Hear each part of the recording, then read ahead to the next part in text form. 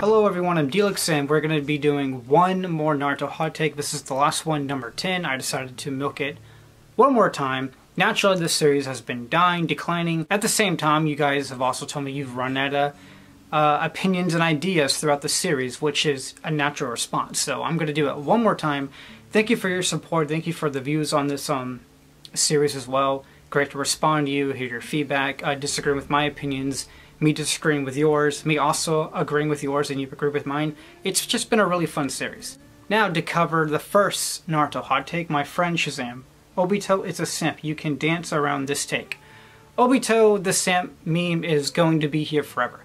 Even though he's not a pedophile, he's not obsessed with Ren like that, but it got annoying mentioning her name many times to the point where people thought the whole war started over Ren's death. And new generation fans of Naruto are going to keep repeating the same thing old generation fans of Naruto has said like 9 years ago.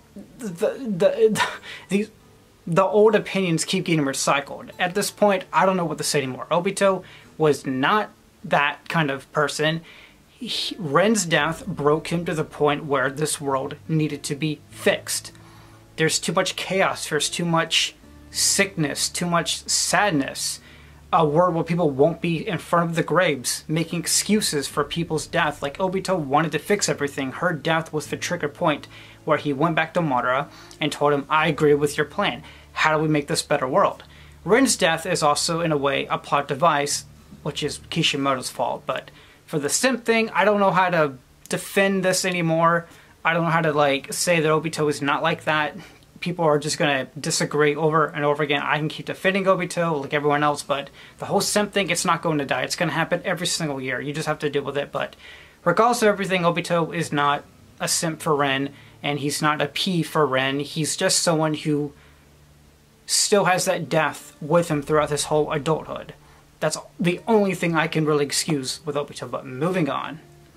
This is from a friend Lee. Obito was a horrible villain. Literally just got done talking about Obito, never going back to Obito. But a pretty much decent character. Naruto vs. Neji is one of the worst fights. It's not a worst fight at all. It's just the ending that is a bit mixed opinions, and I've talked about this so many times. If Neji won, he doesn't develop. If Naruto didn't defeat Neji, then Neji he doesn't really change. He just still has that ego in his head. It wasn't the father's truth of his writing within that scroll that his uncle gave to him. It was also losing to Naruto that changed his whole mindset. It wasn't just the truth about what happened to his father's death. It was also Naruto waking him the hell up. That, unlike me, you're not a failure. I love Naruto vs. Neji. It's a very fun fight. It's just the ending that's just a little bit mixed feelings. But besides that, we covered this topic so many times already. Naruto vs. Neji is still one of the best, funnest fights ever. It's not one of the worst fights. I think Suokage started this drama back in 2020. All I have to say is the only thing I have to say, if you hate it, you hate it. But I like the fight, you like the fight probably. But the ending, we're just going to keep arguing about this until the end of time. But enough being said, I like the fight, and that's all I have to say. It's not one of the worst at all. So keep defending it as much as you can, but we're just gonna move on from this. From a story standpoint, it made look like Naruto was a liar later on.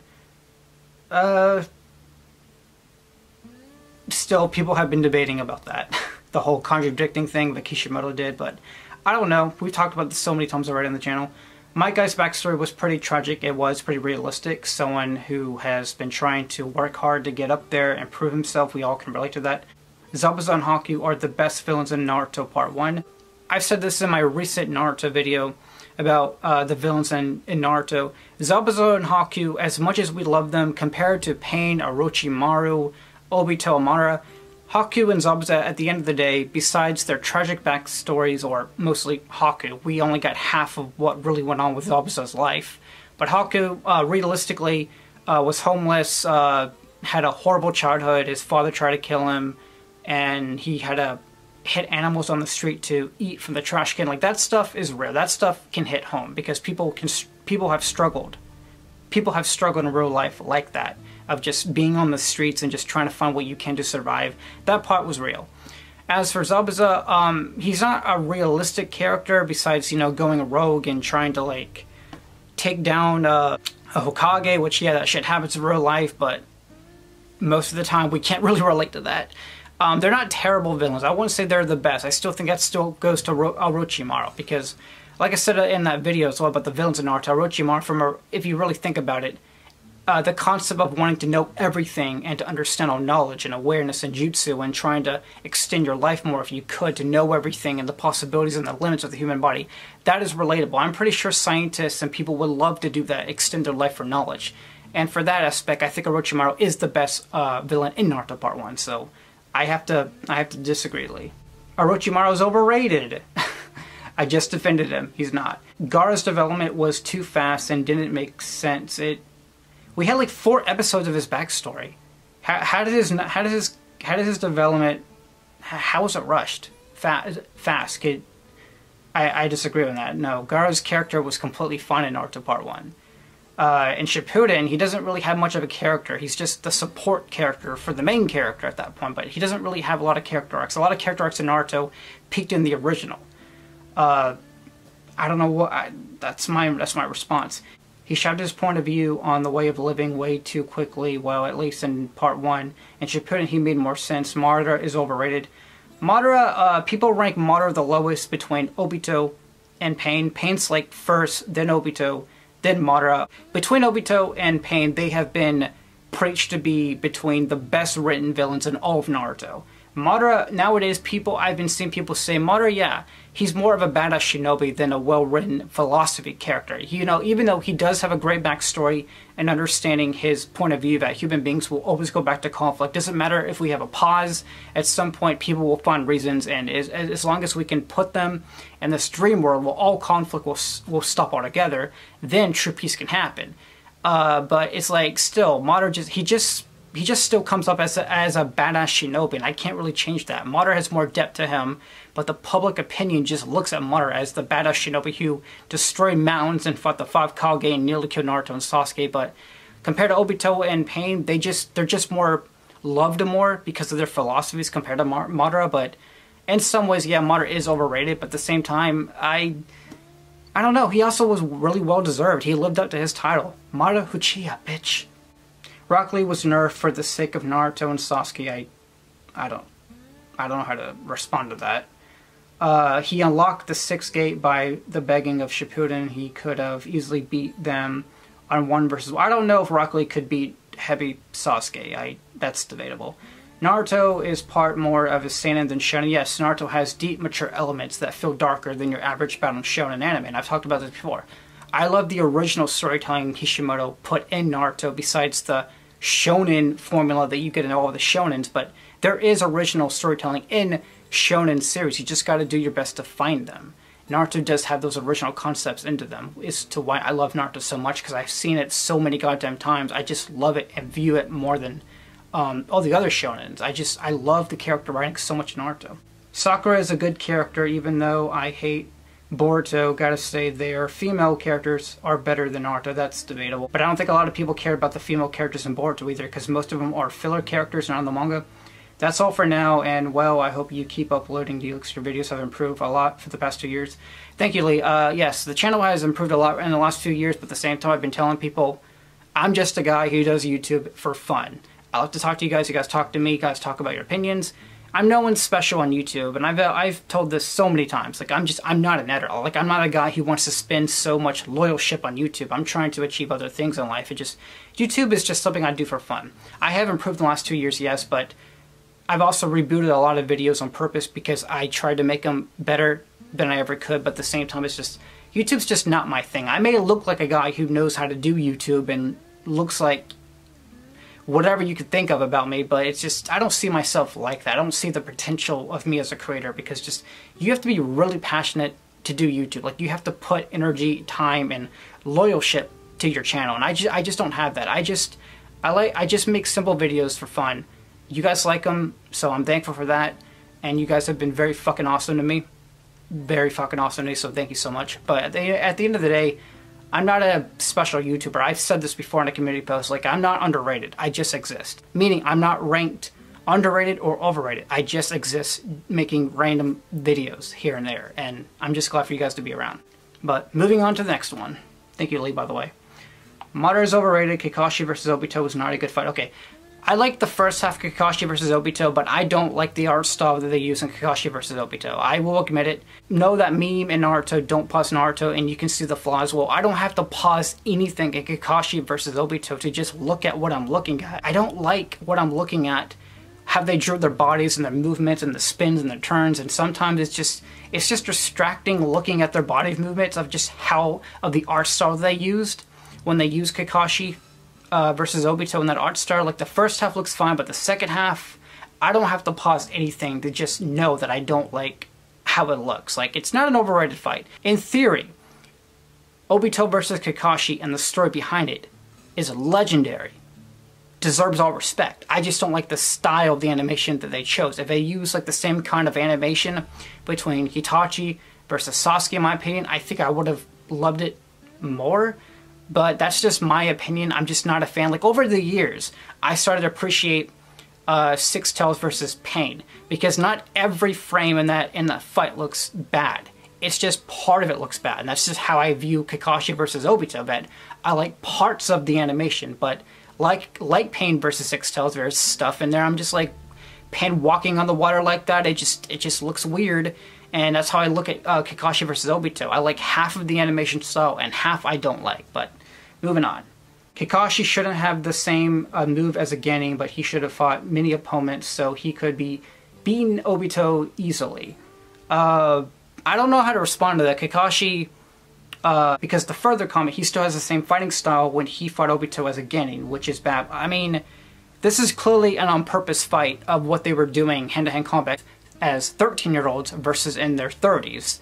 Like, this is on purpose. They're showing them improving over the years from Genin to Jonin, but I can't really say they're nerfed or anything. Or, I mean, Kakashi's not nerfed or anything. This fight was on purposely made to show the same style that they used when Minato was telling them to use hand-to-hand combat, and they're doing it again as adults. I mean, Kakashi obviously has improved a lot as a shinobi. It's just, this fight on purpose was telling the same story when they were getting to Chunin, so you can see the differences of their growth at the same time. It's like, no, Kakashi just, he's strong as hell. This fight was on purpose a copy and paste. I don't know how to respond to that besides that. I'm sorry. Danzo is one of the best characters in the show. If I'm getting past my hate boner towards Danzo because Danzo was written to be hated, yes, he is one of the best characters. He tested Sasuke so many times about how Itachi should have never spared him because he understood why he would spare Sasuke, because Danzo knew once he got older he would do a revenge plot. And he's not wrong. And then Sasuke becomes a problem for Danzo, and Danzo existed to test the characters, to test Tsunade, to keep Naruto in the Hidden Leaf Village, and Sasuke, Danzo really debating, should you really be alive right now or not? Like, what is the point of keeping you alive? You're just making destruction. You want to take down the leaf, but at the same time, Danzo, you did some shady shit. You took all the eyes from the corpses of the Uchiha. Danzo tested everyone. So I gotta give appreciation more to Danzo. He was up there in Naruto. He's written to be hated, but still, he was a good character. Kushina isn't a good character as people make her out to be. Yes, she is. Kishimoto told her perfectly fine in like 2 episodes. We know that she can defend herself, she knows how to stand up for herself, she knows how to fight, she's brave as hell, and she's a loving mother. And that beautiful speech to her son Naruto before she died, that always save your money, be aware of women, beware of alcohol, don't fall for the bad girls, beware of Jiraiya, and all this other stuff, and just you know, life is hard. It's never easy, but you don't need a bunch of friends, just those you can trust. Like, Kushina's character in just 2 or 3 episodes. Holy damn. No, Kushina is one of the best. She's a better written character than Konan, sadly, but no, Kushina is definitely up there. She isn't horrible by any means, but her desire of becoming the first Hokage, female Hokage, disappears as soon as she falls for Minato. I mean, you have a point there, but I don't know. Like, I don't know how to really answer that. It was something she wanted as a kid, but as she fell in love and got older with Minato, I guess her mindset just changed. I don't really know how to respond to that. There's nothing else that Kishimoto wrote. She got older, she fell in love, she got pregnant, and she died. I don't know how else to respond to that. What about Mizuki, the character who only saw in Naruto the first episode on screen and was then brutally beaten down by the protagonist? We had a filler episode with him becoming a tiger, that's really it. Mizuki, he's not really an important character. He was there for one episode, and that was it. He served his purpose. He's done. He's done. He's not coming back. And filler, but that's it. But, thank you guys for one last Naruto hot take video. You guys have told me many times you've run out of opinions and ideas. You don't know what else to give me, and this has been the most successful viewed series on my channel. At the same time, it has been dying. But I wanted to do one more Naruto hot take, number 8, the last one. Thank you for all of your response, your opinions, mixed opinions, hated opinions, me responding to them, enjoying them, me also not agreeing with yours, and you not agreeing with mine. The series was fun. It was inspired by Joey's series, the Fight Me series. Each opinion he takes and he then debates, same thing here. And I did my own version, except the Naruto version. But thank you guys so much for 8 Naruto hot takes. It was a great series. I loved it. And just slowly it was declining. People were getting less interested. And there's nothing wrong with that. You know, that shit happens all the time. I'm just glad I was able to entertain you guys. But I'm Delix. Have a good night and stay ninja weird. Bye.